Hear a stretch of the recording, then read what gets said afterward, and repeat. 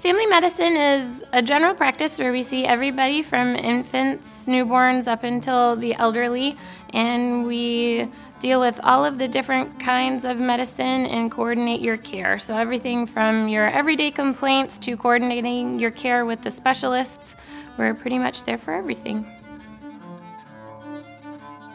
I think it's really important to come in for your well visit every year so that you can make sure that you're up to date on all of your screening tests, make sure you're up to date on all your labs, make sure you're up to date on all your vaccines. I think the well visit is a great time for the physician to actually be able to sit down and look at your general health and see what they'd recommend to keep you healthy, instead of just when you come in for a sick visit and we deal with that problem that day. Sometimes we can miss all the other things that go into keeping you healthy and trying to prevent you from having any problems.